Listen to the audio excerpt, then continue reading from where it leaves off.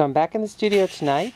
This is what the table looks like, the cutting table, after the whirlwind of work when you don't have time to finish.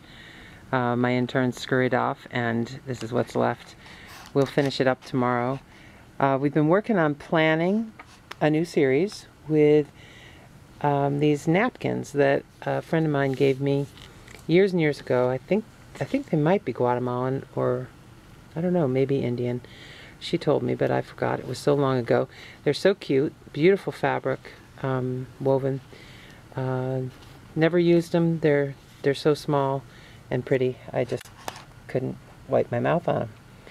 So here they are, and ready to add some life to some jewelry. So what we've planned now, we started with a heart, as always, since that's the thing that I sell the most of. Everything starts with a heart. And there are some of the colors that are going to be in it.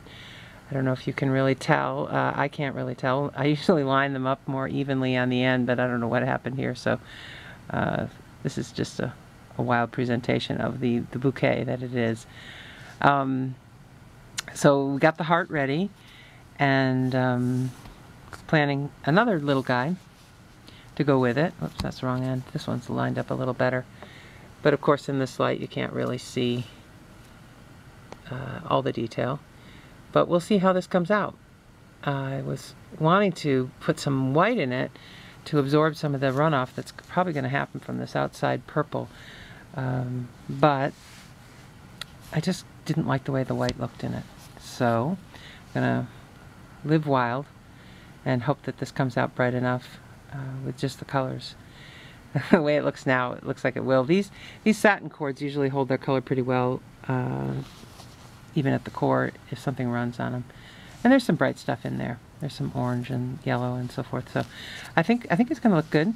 I'm thinking about calling it Jambo.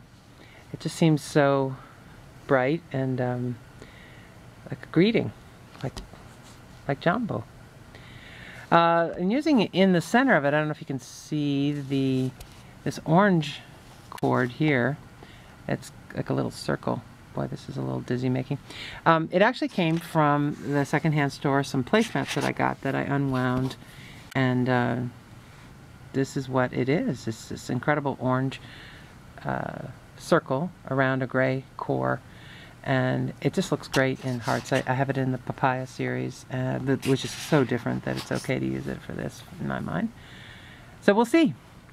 That's the story tonight. That's the lay of the land.